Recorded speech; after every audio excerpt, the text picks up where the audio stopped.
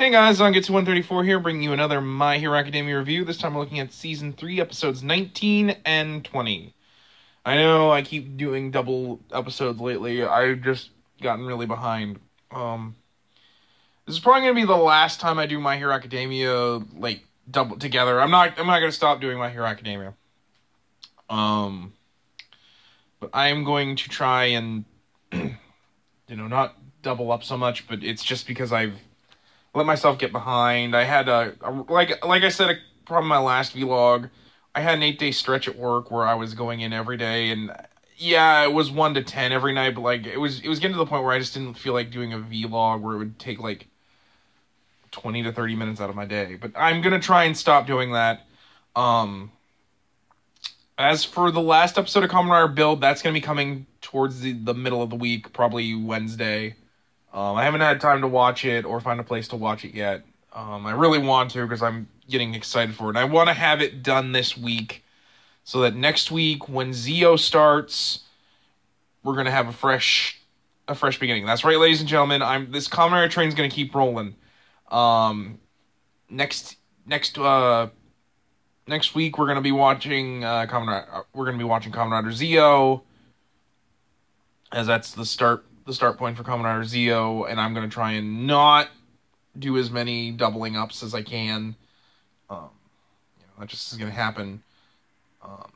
And probably once My Hero Academia is over for the season, I'm going to take a break from watching two things at once. And nothing against it, I feel like I need to take a break, because as much as I've enjoyed doing both My Hero Academia and Kamen Rider Build, it was very hard for me to try and get 2 out at a time, just with the way my schedule is. I'm sorry, and especially because I work in retail and we're getting into the holiday season, which is always bad. It's always pretty rough, especially when we get into December. I'm gonna give it my best, guys, but I'm not gonna make a lot of promises. So anyway, let's get into the episodes. The first episode is the beginning of the rescue mission, the rescue portion of the provincial hero license exam, the rescue exam, and we get a little bit of world building here, particularly with the fact that there are people that are professional victims, basically, and they're used to basically help heroes learn how to properly rescue people. And we get a lot of different scenarios, particularly the fact that the city that they're in had been bombed by terror. Well, it's basically a simulation of a terrorist attack where, like, a villain has bombed the city, and so basically the heroes have to go in because the rescue workers can't get in right away. They have to make a path, and so these heroes all have to go in and rescue people. It's interesting to see, particularly in how, like, a lot of the, like, they have to work. It's basically a way for all of them to work together and to see what they should do to be good heroes, and, the importance of, rescuing people and keeping them calm and all that. And, how to assess the situation and how best to use your quirk. And particularly, they say, in this kind of situation, you should really know how, the best places to use your quirk, how your quirk can be used for rescue missions, and how best you can, because, you can go into a situation where you don't know any of the other heroes, so the best thing you could do is be prepared for rescue training and how to properly utilize your quirk. Especially, if you're not working with people you never know. And I had to give it credit. I think this is why I actually really like how it shows how Midoriya is actually kind of prepared for rescue.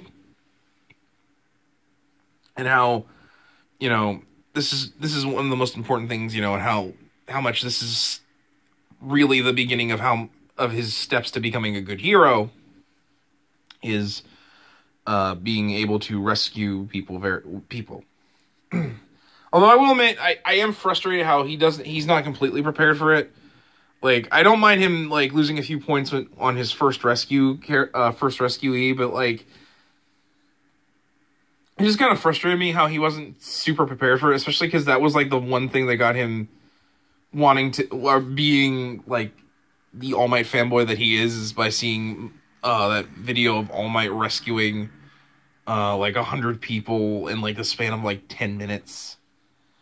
But still, like, you know, he's young and he's learning. I will admit that was probably my least favorite part of this arc, was just the fact that he didn't do as good as I had hoped he would at the rescue portion. But it's whatever. And to be fair, he's learning. He'll get better. It's still his first year, technically, so. You know, it's mostly me just being like, you know what, no, he's gonna get better. I can't give up on my boy. And to be fair, he gets a lot better as the series progresses, from what I know. From later on in the manga. And I know. I haven't read all the manga. I'm reading it in trades, and I'd like to, and that's how I want to read it. I'm reading it in Tankobon. But anyway, and so basically, you know, we see everyone's training, rescue parts, and it's pretty much how it goes. You know, you've seen it before, and of course the episode ends where with the reveal that, you know, after like about 10 minutes of rescuing, and the fact that like nobody's really lost any points, you know, or like haven't had that many points deducted, they decide it's time to ratchet things up, and there's more explosions as basically, you know, as they have to show like that sometimes, you know, even in the midst of rescue, villains will still attack, and especially because like apparently Ida and Midoriya basically state that like this simulation is most likely based on the final battle between All Might and All for One, and basically their devastation of the Kamino Ward. And so it makes sense that they would have a villain attack. And in this case, it's the number 10 hero, Gang Orca, and his cronies. Yeah, fun fact, those guys that are all with Gang Orca are actually all his sidekicks. They normally don't wear those outfits. Those are actually outfits they're wearing to make themselves look more like villains. But the reason they do that is because they're basically, like, they're really loyal to Gang Orca, hence why he's called Gang Orca. Because he actually has, like, a gang of sidekicks. They all call him, Boss Fish, and it's amazing. But they use Gang Orca because he's not, while he's also the number 10 hero, he's also the number 3, heroes that look like villains. Which I'm curious to see who's the number 2 and the number 1. I'm hoping number 1 is Endeavor. Because, man, Endeavor sucks. And yeah, I know something happened to him in the manga, but come on, guys. He deserved a little bit of comeuppance for the way he treated his family. Don't act like he's not like he's some sort of saint. You know, it's mostly because I don't like when characters are evil and they don't get really any comeuppance whatsoever for doing like, and even if he's a hero. And to be fair, like, I usually like that because then at least that's the beginning of that character becoming a better person, or at least showing that they are a better person. But, you know, it's whatever. It might also just be because Todoroki's my favorite character. But well, anyway, getting away from the manga, getting with the... And to be fair, I mostly say that because I know Horikoshi got death threats over it. Like, that ticks me off just because it's like, guys, why you do that? Why did you do that?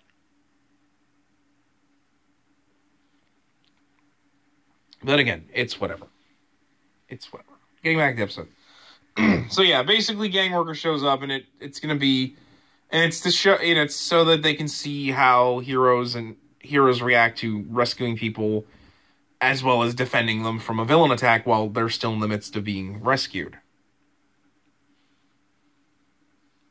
Sorry, I shaved, and I'm trying to make sure my mustache looks alright. Yeah, I know. It's important. Stash our peeps important, despite how I leave it really bushy. Anyway, I'm really distracted. But to be fair, the episode's more or less just the beginnings of the rescue portion. Other noticeable things is that we actually see Shiketsu High more. We see the really fuzzy guy and how his ability is he can extend his hair and he can use it to make like paths and stuff. we also see that we also see more of the Wind Dude's problems with Todoroki, particularly that he doesn't care for him or Endeavor, and because they have like the same eyes. We see more of Uraraka's crush with Midoriya and how she's kind of wanting to kind of bury it inside of herself because she feels that she's letting her crush kind of get in the way of being a hero, and how she needs to work better so that she can actually be by Midoriya's side, and so that they can always be like friends, so that she needs to not work through her emotional problems right now. She needs to focus on being a hero so that she can be with Midoriya, so that she and him can like still be at each other's side, basically. So because they're both trying to work at the same goal, and she's letting herself fall behind. Which I actually like. That it says I actually like when like it's one of the reasons why Uraraka is probably one of my favorite female leads in anime currently, and probably in general, just because like she's like, I've got a crush on Midoriya, but I'm not letting it overtake what my goal is, and that's to become a hero. Because that was one of my biggest problems with Sakura and Naruto, and even a little bit with Hinata, because like that was kind of the only thing that Hinata had as a character, was that she had a thing for Naruto. And as much as I love Hinata, she's one of my favorite characters from Naruto, it was frustrating. Because it's like, stop letting a man shape who you are. But that's why I like Uraraka. In fact, most of the girls from Class 1A, or the girls from UA in general, is that they're actually not. In fact, the only one that they do play that up with is more or less, that's a bad thing, is like Toga and Kami. That's more or less how that's wrong. But yeah, in general, I think that's really the major points of the episode. You get a really great Bakugo moment where he tells the victims to save themselves, and the victims think he's like, he noticed that they were only, they only had mild injuries like scratches, and they were a little bit cut up or bruised up, but like they could still move, so they should go on while they look for more injured, for the much more injured people that can't move and such. But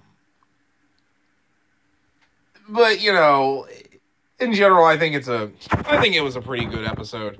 I will admit, if you have any problems with it, you're probably gonna have problems with the fact that the rescue victims seem to be really uppity about them not doing stuff right. But to be fair, like it's their job to make sure these heroes are ready, so they don't end up hurting someone or making the situation worse during a disaster. And I can respect that. It's rough, but it's what it is. But yeah, in general, I like the episode. It's kind of just set up for the next part of the two-parter, where most of the story is gonna go, especially the stuff between Yororoshi, the Wind guy, and Todoroki, and basically setting up the fight, or Gang Orca coming in and fighting against everyone.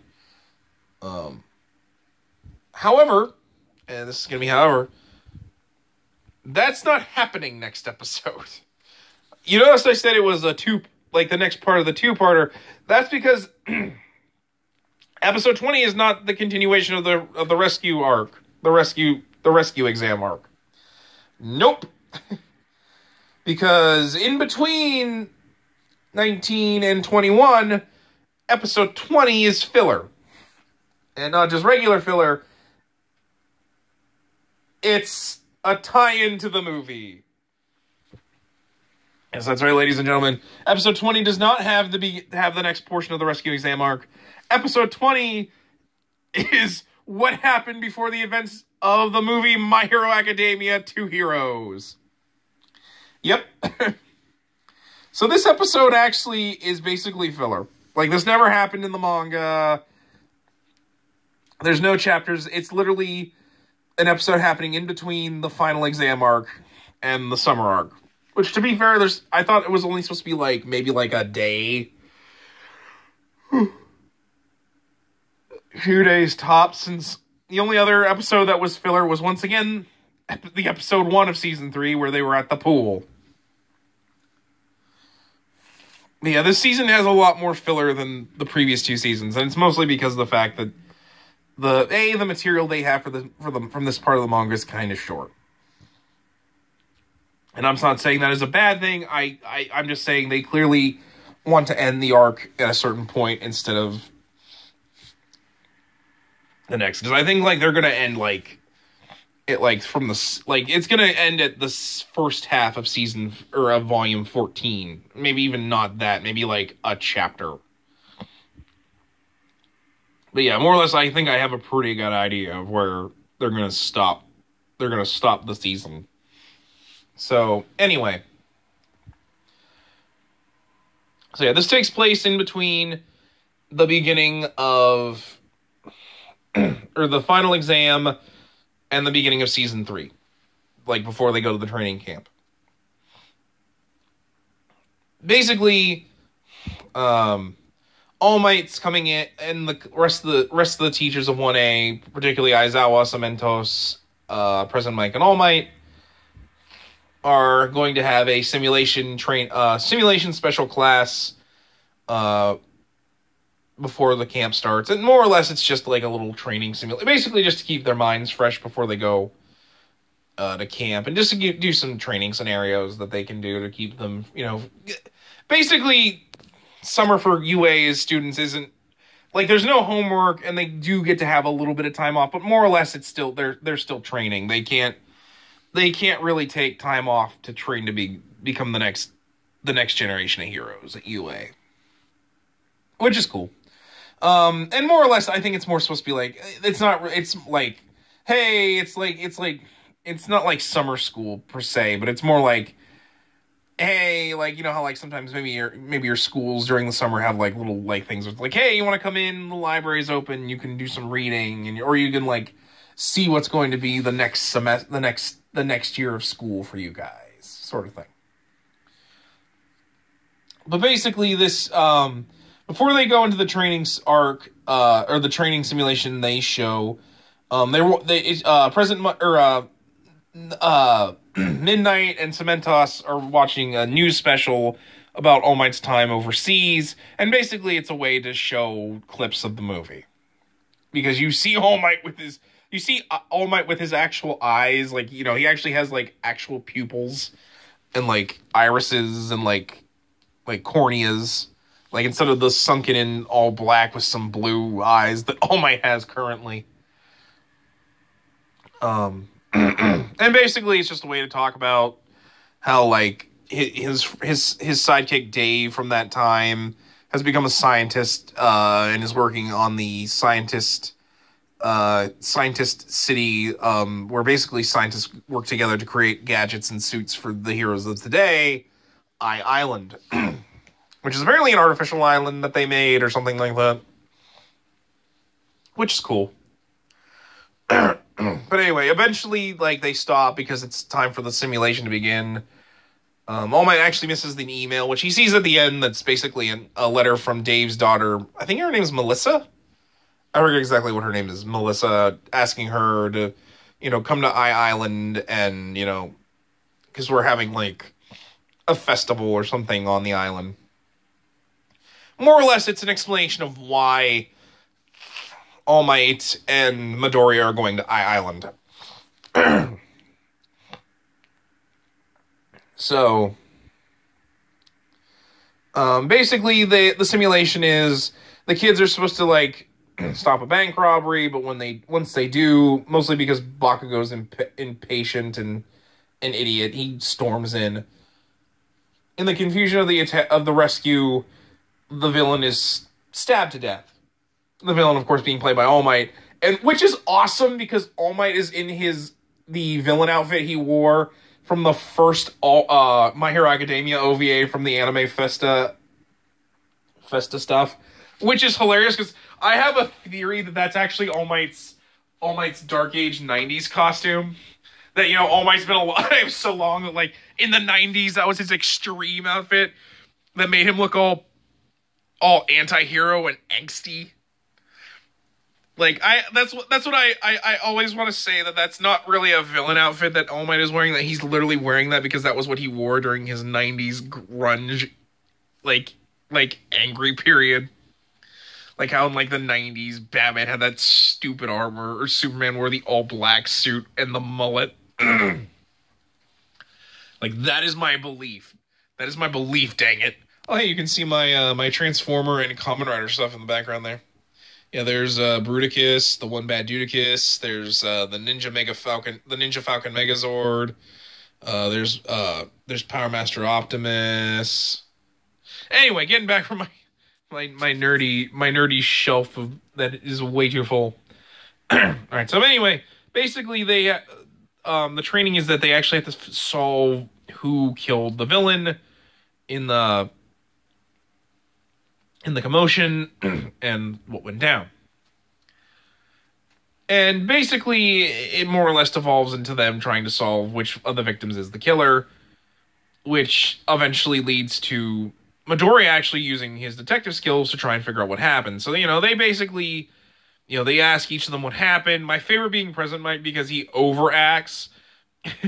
Like, he basically is a terrible actor, so he just overacts and constantly, you know, like, says, like, yo, and, like, sings his lines, and it's really funny just because he's trying to be, like, he's trying to act, and he just overdoes it. But basically, Midoriya realizes that, like, you know, like, why would the dude kill himself if he's just trying, if, you know, he you know,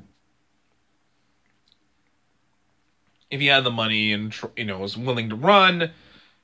And more or less, it's because it turns out that the villain and Midnight's character were lovers, and he didn't want them finding that out, so he decided to take his own life so that they wouldn't have to figure that out. And he goes, like, All Might actually opens the episode. Him and Midoriya are in, like, yellow t-shirts that say All Might because they're promoting the movie. And, like, they stop and, like, All Might's like, this is a tale about love. And technically that's that's the love, even though it's all fake. And so, more or less, they figure it out. But then Aizawa was like, nah, you guys still didn't get the points. Because it turns out, like, Siu is with them, and she uses her hair to tickle his nose to see, like, if, like, he'll nudge, and he starts laughing. And so, more or less, Siu's like, okay, this is a simulation, so All Might's not really dead. So we have to basically the actual training of this episode, of this mission is to do that. It turns out that wasn't just All Might being, like, not being able to act. That was actually to prove that, like, the killer actually wasn't dead. He faked his death so that he could use Midnight's love of him to escape. Which is hilarious, because you see All Might, like, booking it while he's covered in fake blood going, ah! Like, it's amazing, and it made me laugh so hard. It's so funny. Like, it was really, really funny. And so, it actually makes at the end when All Might's like, we saved the day with love, and All Might's like, and Midoriya's like, well, technically the love wasn't real, but okay. And in summary, it was just really, really funny. But yeah, no, but yeah, it was actually really funny, and I really liked it. And of course, the episode ends where, like, All Might reads the email, and he decides to take Midoriya with him. Literally, like, the day of. Like, it's almost nighttime, and literally, like, they have to leave, like, right then. And I'm like, what? You're telling me he didn't, like, legitimately, like, Midoriya had to rush and pack a suitcase and leave, like, that night? Like, he had to, like, beg his mom permission the night of? Are you kidding me? I thought the whole thing was, like, a field trip. Nope. All Might's like, you gotta go with me! Like, yeah, no, because, you know, I'm sure most parents would be like, oh, sure, honey, you can go on this impromptu field trip with your teacher. Like, it's going to just be you and the teacher. What? But, you know, it's whatever. It's whatever. in general, I thought it was a good episode. It's filler, but it's at least kind of fun and silly. And it almost feels like one of the OVAs they did. Except they only have, like, Midoriya, Ida, Uraraka, Siu, Todoroki, and Bakugo instead of, like, the entirety of Class 1A. But yeah, no, I thought it was pretty good. In summary, I think both episodes are pretty good. I will admit, if you want to skip episode 20 and just go straight to the, like, the next episode, I understand. However, if you want to kind of see, like, set up for why they go to Island and what the movie's about, it's not a bad little story arc. But yeah, I think in general, I think these two were good episodes, but I get why if you want to skip episode 20, you would.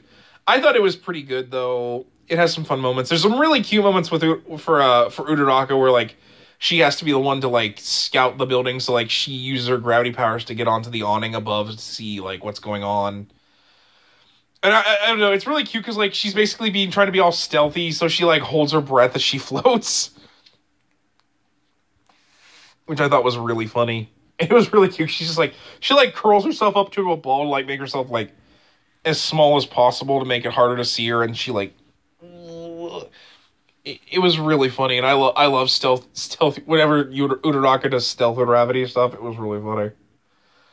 But anyway, guys, I think that's going to be it for this. I look forward to talking about the next episode where it's actually not filler, and, you know, look forward to me finally putting an end to Kamen Rider Build, and maybe getting my overall thoughts in an extra video about the series. But in general, guys, that's going to be it for now. I hope you enjoy, and, you know, always, you know, like, comment, subscribe. Till then, guys, I'm Zangetsu 134. Take care.